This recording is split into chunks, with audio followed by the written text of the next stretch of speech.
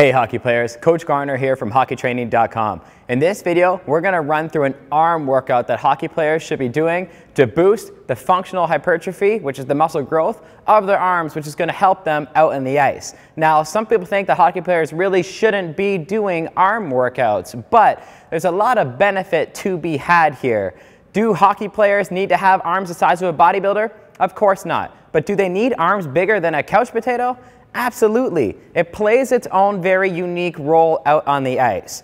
For example, arms, specifically bicep development and your grip strength, is very important for allowing you to do a lot of chin-ups, pull-ups, neutral grip, whatever it's going to be, and pull-ups have a direct correlation to improving your slap shot power out in the ice. So arms can limit your pull-up strength, and pull-up strength is going to limit your shot power on the ice. So we're helping something that's helping something to improve your shot power.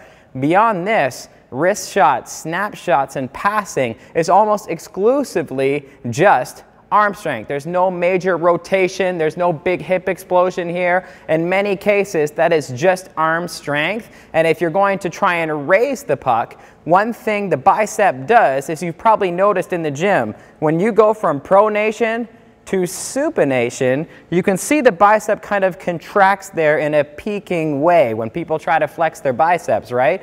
But when you're curling a puck in and trying to shoot it and elevate it, that is supination. There's a lot of bicep development and bicep strength there helping your shot power in that movement. So we've got something helping pullouts that's helping shot power, pull-ups helping shot power. We've got supination, which is helping the more shorter range of motion, passes, wrist shots, and snapshots out in the ice. But beyond this, it does help even with the total body stuff out in the ice. Because one thing we know about power development is power is driven from the ground, but then expressed out the extremities. So it's very important you build your power output through your legs and extend your hips. But ultimately, the end of the movement, the end of the kinetic chain, for example, of a slap shot is still going out your fingertips. So if you're building up a lot of power in your legs and your hips and in your core, and you've got all this rotation, but then this is your weak link in the chain, well, let me tell you something.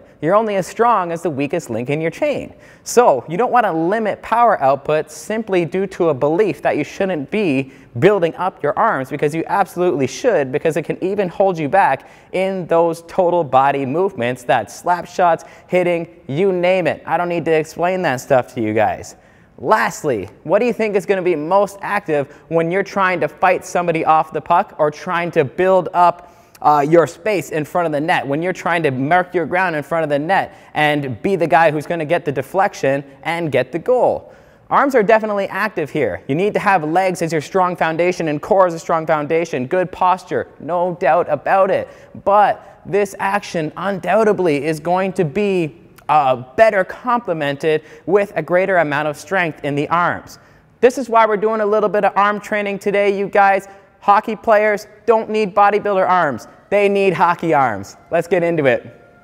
This workout is going to be performed in tri-sets. And the first exercise you're going to do is the dip. We want to do 10 reps here before resting 10 seconds and moving on to the next exercise.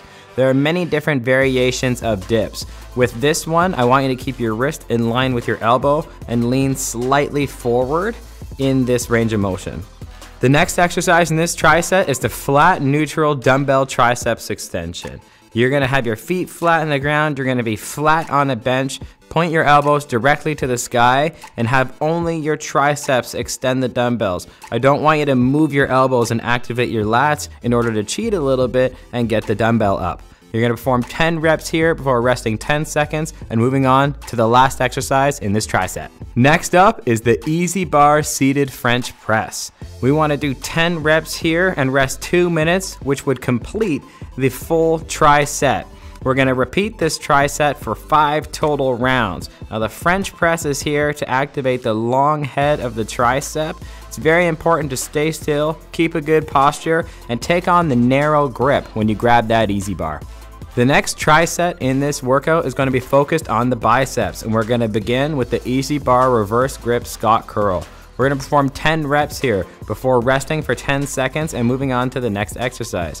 This exercise is great for the brachioradialis, which is very important to be strong as this takes tension off of our elbows during high velocity movements such as the slap shot. The next exercise in this tricep is the seated dumbbell hammer curl. We're gonna do 10 reps here and rest 10 seconds before moving on to the next exercise. Here, make sure you have that neutral hand grip position. You don't wanna be all the way supinated or all the way pronated. Stay neutral, stay tight, and stay postured, and keep this focused on the bicep. The last exercise in this specific tricep is the supinated incline dumbbell biceps curl. We're gonna perform 10 reps here before resting for 2 minutes, which would complete this second tricep of the workout.